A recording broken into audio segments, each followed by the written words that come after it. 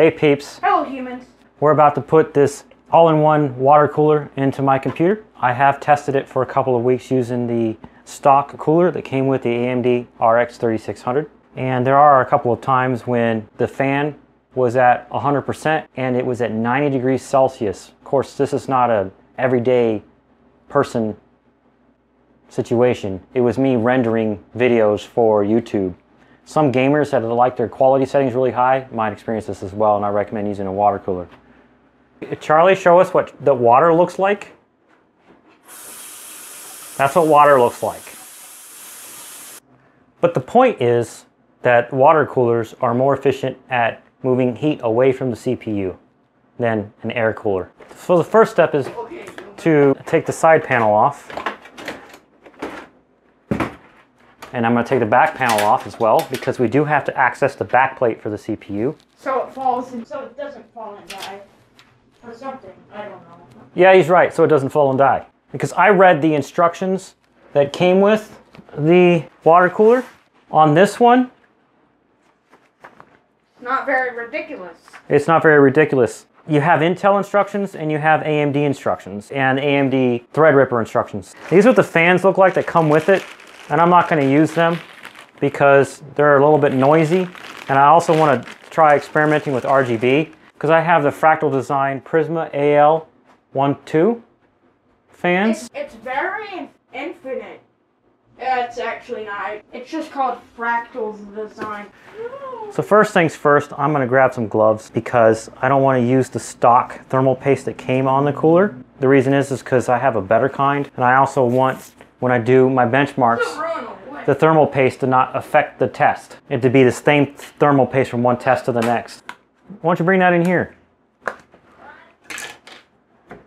There's the stock thermal paste right there. And I'm gonna put some rubbing alcohol on a shop towel. And I scrape it with my fingernail a little bit. Here's the randoms police, if you can read. There we go. That's done. Because you're too close.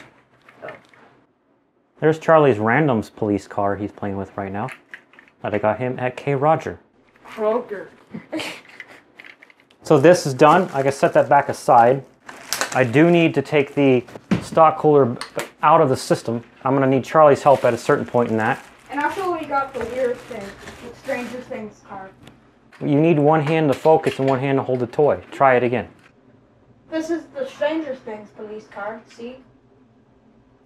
We need to take that cooler out without dropping the back plate. Oh no. Yep, thank you. Is this where I'm holding it? Yep, you got it. You're perfect. I need one. Now, so Charlie could put his arms down, I have to grab Random. out of this box I didn't put my the arm. brackets that we took off when we installed this motherboard. Hey, I've had to do worse. I've had to help my dad rebuild like transmissions and stuff and hold my arms straight up underneath the car for like half an hour. So I'm gonna start on the top one because then it'll be less pressure for Charlie to hold it and he can start to relax once the top one's on. I will never relax for some reason.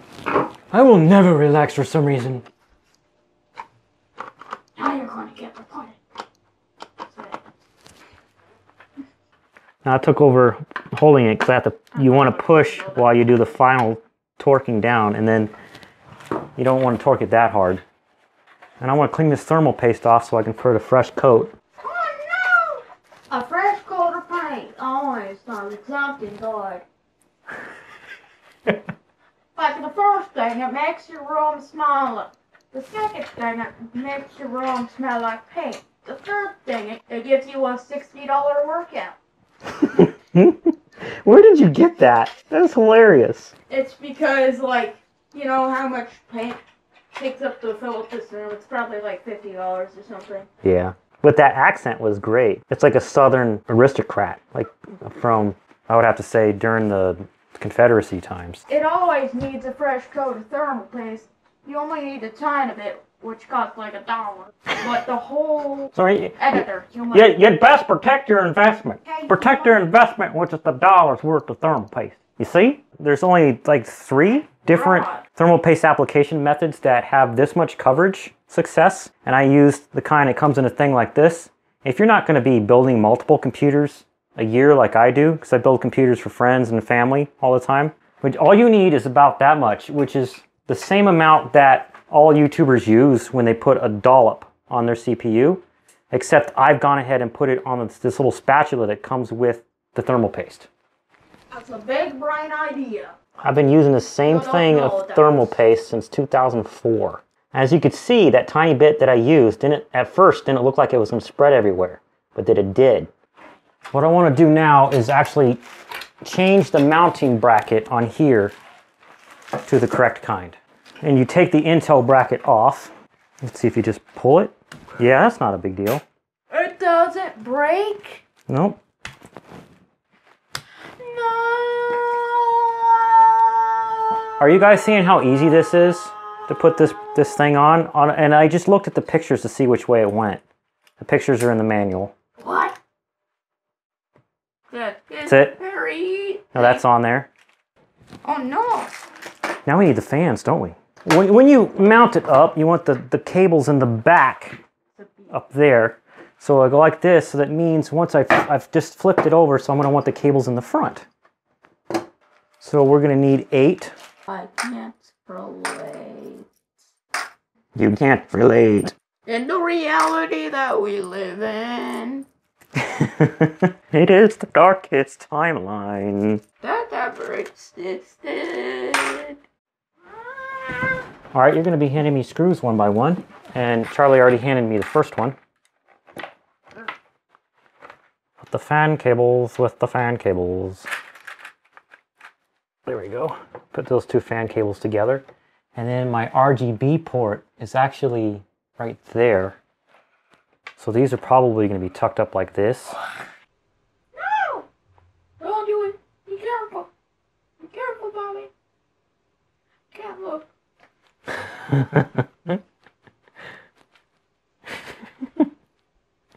Well, I'm trying to plug RGB in. You're like, I can't look. Well, one thing I don't like inside of my computer is a rat's nest. I could take a twist tie and go around this screw and go around these RGB cables here and hold them up. And I can do 1 or 2 more right there. Go the other way, because future me will appreciate it when I have to undo this for some reason. Actually, other you will actually really appreciate it. Other me will. Now you're going to have to hand me a washer and a tiny screw at the same time. I have to get it past my lights. There we go. I got to pass the lights. Now I have to find where the holes line up. Oh, no. Oh, no. This uses a unique system. Just using a washer and a screw that comes with it. I got those 2 working, and these are not aligned. This particular radiator might be taking a different number of screws than I'm used to. Don't disappear again! Wait, why is there a computer case there? Is it because I'm 2 weeks from the past? Maybe. You're supposed to be helping me put in the water cooler. Oh, man. Are you past Charlie? Yes. Well, it's already May. You gotta be careful with your time travel jumps in my house. You'll learn more about that later in a video that we made in the past. My past, but your future, okay? Okay. If you guys know what I'm doing wrong with mounting this radiator, let me know in the comments. I think the reason is because the radiator is a design that's 5 years newer than my case.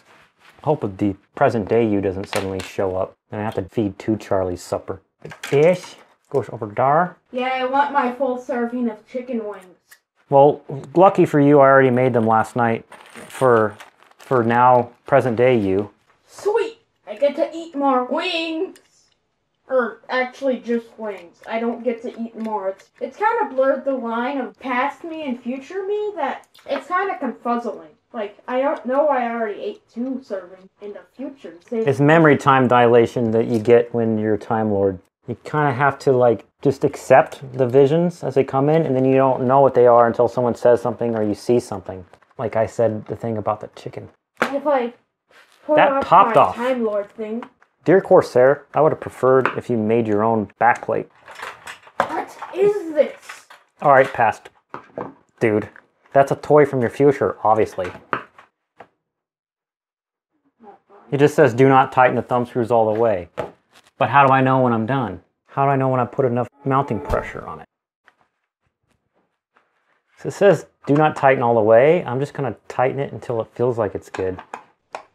There I am, normal me, except I don't feel tired anymore. Why does normal me say they're normal me? Oh. Nobody ever says that. It's because I went in the now. You went in the now. Where were you when you weren't in the now? 2 weeks ago. Oh. Did you see anything cool 2 weeks ago? Basically this, except the whole computer. That might be why you got tired and disappeared for a while you were helping me build the computer. You were switching places with a different version of you, or maybe going through time.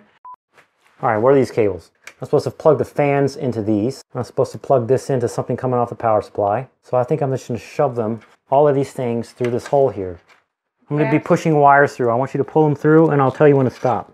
Here come 2 of them. Pull them through. All right, now stop. Before we spin it around, let's see if I can plug in my RGB. Oh no. I left the wire hanging that plugs the RGB in for both of the fans. Here's the wire I set up earlier for both of the RGBs, and it goes in right there. That wouldn't be good. All right, so this particular cooler powers the fans itself, and these are the items that do that. So I got to plug these into those. Into these, into these. And this, if I can get it to reach, needs to go into this, because this pump actually draws power straight from the power supply instead of from the motherboard like other pumps. Don't know why. They gotta be special. They gotta be chunky. They gotta be chunky. I'm kind of lucky that I have that cable right there.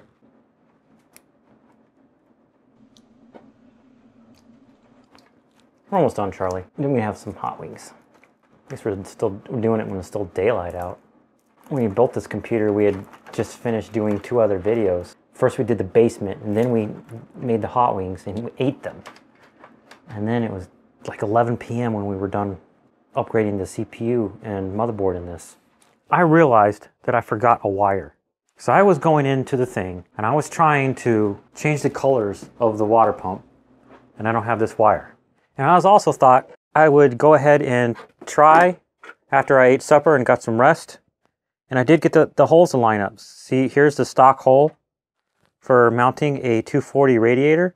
And I got 2 screws in it so far. So I'm going to be finishing that up. And Charlie's chilling, playing Minecraft.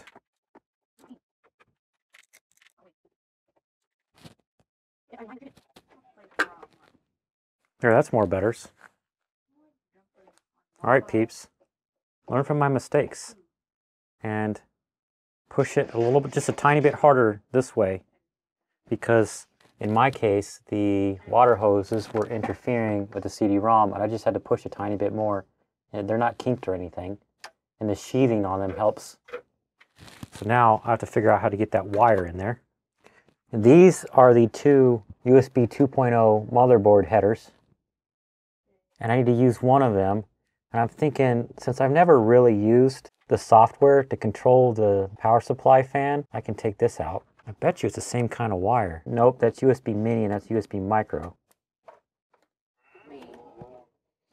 Oh, there's another village. So go up around the motherboard this way. Go behind this wire. That's not too bad, I guess. This is a lot more wires than my previous cooler. I only expected to get 1 more for the RGB. Come on, Corsair. Well, it works. We're gonna eat supper and then do some benchmarks. Oh, that's really, really good. The fans are working too. The RGBs.